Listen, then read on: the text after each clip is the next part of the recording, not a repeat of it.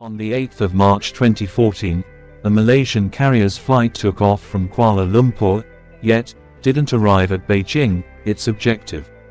Till date, nobody knows about the whereabouts of this flight. Yet, following 8 years at last, we've found a hint about the area of this airplane. Welcome you once again in the video.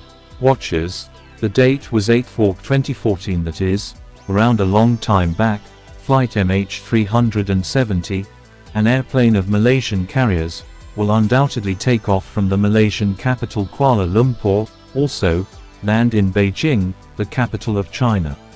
2 pilots, 10 lodge team and 227 travelers were available on that flight. The majority of the travelers had a place with China. Both the pilots were extremely capable. 53-year-old Chief Sahari Ahmad Shah had 33 years of flight insight, while 27-year-old co-pilot Farooq Abdul Hamid was a lesser pilot with 7 years of flight insight. This airplane was an 11-year-old Boeing 777 airplanes, in which there was no issue of any sort, nor was this airplane a casualty of any mechanical or electrical issue before. What I need to say is that it was totally a normal flight running among Malaysia and China, which used to fly from Malaysia to China or then again back to Malaysia from China, subsequent to flying for 5 hours and 34 minutes every day. Yet, today was not a typical day for this flight. Maybe it was a lot more than unusual. Obviously, flight MH370 should fly for 5 hours and 34 minutes, yet, before departure, it was stacked with fuel that was more than required, with which it could fly for 7 hours 41 minutes. That is, over 2 hours more than its genuine necessity. It is likewise a daily scheduled practice of carriers to do as such, so that assuming the plane is redirected inferable from the awful climate crisis, then it could use the additional fuel. The day was 8th August 2014 also. Time was 12:42 am at the point when flight MH370 took off from Kuala Lumpur according to schedule. The main pilot Sahari was in direct contact with the Kuala Lumpur Aviation Authority tower when the takeoff. On departure, the airplane turned its course towards the South China Ocean. Also, following 20 minutes, i.e. at 1:09 am, the transponder on the airplane sent its ongoing GPS area to the radar of the Kuala Lumpur Aviation Authority Pinnacle. This is the programmed capability of the transponder to send its ongoing area to the closest radars after a brief period. Till now everything was working out as expected 10 minutes from that point onward. For example, at 1:19 am, when flight MH370 left Malaysian Air Ward, also entered Vietnamese Air Ward. The control pinnacle of Kuala Lumpur reached first pilot Sahari once and for all and said this implied that presently flight MH370 ought to contact the control tower of the Vietnamese city of Ho Chi Minh. First pilot Chief Sahari heard this message and furthermore answered to it. Neither the control tower nor Captain Sahari knew that this great night message would have been the last message to be gotten from MH370. Right now, an entire 37 minutes had passed since the flight took off. Presently it typically happens that until the plane arrives at its objective, it keeps in touch with the Aviation Authority tower of any significant air terminal coming in its manner. Also, likewise, it was expected to occur here too. Yet, all that was continuing regularly till currently began becoming strange.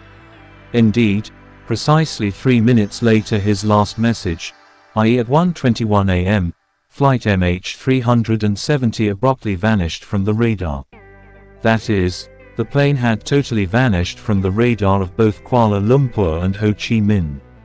Yet, this was totally typical for Kuala Lumpur Pinnacle, since they felt that MH370 had now entered Vietnamese airspace. That is the reason it vanished from their radar. Yet, when the Ho Chi Minh control tower saw flight MH370 vanishing from their radar, they felt something was off base. They quickly attempted to contact the chief, yet nobody answered. For the following 18 minutes Ho Chi Minh Tower attempted to contact MH370 yet got no reaction from the chief. And afterward Ho Chi Minh Tower reached the Kuala Lumpur Tower also, advised them with everything going on. Presently typically, in this condition the salvage focus must be educated in 1 hour or less yet. The Kuala Lumpur Control Tower informed the Aeronautical Salvage Coordination Center following 4 hours. Also, by then it was past the point of no return. It was 6:15 a.m. and this was the time at the point when MH370 was booked to land in Beijing. There was an expectation that the airplane could land in Beijing at the right time. Yet, no sure news came from that point by the same token. At 6:32 a.m., a hunt activity has been begun at the specific spot from where the plane vanished. 34 boats and 28 airplanes from 7 nations began looking for flight MH370 on the line of the Bay of Thailand, also the South China Ocean. Yet, there was, sadly, no hint of the airplane. At this point, the entire world had come to be aware of this episode. Television, news sites and online entertainment were all showing just this news. During this, the examination group of numerous nations likewise turned into a section of the hunt activity. Nobody was truly ready to comprehend the purpose for abrupt vanishing of the airplane from every one of the radars. Also, regardless of whether it had crashed on this region of the ocean, being a major airplane, it was normal some disaster area trash to be seen.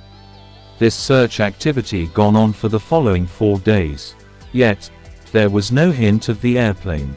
However, at that point on the 4th day a news came which shook the whole salvage activity group. At the point when flight MH370 vanished from the radar at 1:21 a.m. on 8th walk, it had vanished from the regular citizen radar yet stayed on the radar of the Malaysian military for the following 60 minutes. Also, what occurred after that was this way: subsequent to vanishing from the regular citizen radar, for a couple of moments the airplane began moving towards the right. And afterward took a U-turn also, turned around to Malaysia. Following 31 minutes the airplane crossed the Malaysian city of Penang and afterward turned towards the Malacca waterway. Flight MH370 was last recognized as yet in the Indian Sea to the extent that the reach of military radar could identify. Also, the time was 2:22 a.m. After this MH370 neither appeared on military radar nor on any regular citizen radar. The whole salvage group and each individual related with this plane was simply attempting to settle one secret: that where did the airplane go? What annoyed them more was that for what reason did the plane took a sharp U-turn toward the path precisely inverse Beijing. The salvage group that was before looking for the plane in the Bay of Thailand, also the South China Ocean, presently they began their hunt in this piece of the Indian Sea. Yet, shockingly, there was no hint of the plane here as well. After the following couple of days, another data surfaced and indeed it changed the entire circumstance. The plane vanished from the tactical radar at 2:22 a.m., yet, there was a satellite with which it was in steady contact. Allow me to refresh you here, that it is typical for Boeing planes to attempt to contact the satellite at the point when their own correspondence framework flops because of some explanation. The plane naturally attempted to contact a satellite Inmarsat 35,000 kilometers away, after precisely every 60 minutes. With the assistance of information saved money on this satellite, specialists played out an intricate estimation. So at last the following move of flight MH370 was likewise known. The fact that Malaysian airplane makes it found again proceeded subsequent to vanishing from military radar. Also, continued to fly over the Indian Sea in similar course for the following 5 hours. At 8:19 a.m., the airplane attempted to interface to the satellite once and for all. Also, this was the last sign from MH370. After this, neither did the plane reach some other satellite nor did it appear on some other radar. That is the point at which the salvage group initially began looking for the airplane. At that point, the airplane was really flying. Yet, its area was far away from that point. Specialists and the examination group trust that the plane's association with the satellite was lost subsequent to arriving at this bended spot in the Indian Sea, 2,000 kilometers west of Australia. That is, subsequent to taking off from Kuala Lumpur, this plane required an entire 8 hours to arrive at this bended spot. Also, the all-out fuel in the airplane was likewise just this much. So there is a high opportunity that MH370 could have collided with this bended spot because of running out of fuel. This featured bended region of the Indian Sea is greater than the entire of India. Furthermore, a remote ocean search activity was begun here. It was vital to track down MH370 since until the plane also, its black box are found, it would stay obscure what worked out inside the airplane before the accident. The most common way of looking for the plane went on months, yet for a long time. Yet, no sign of the plane was found.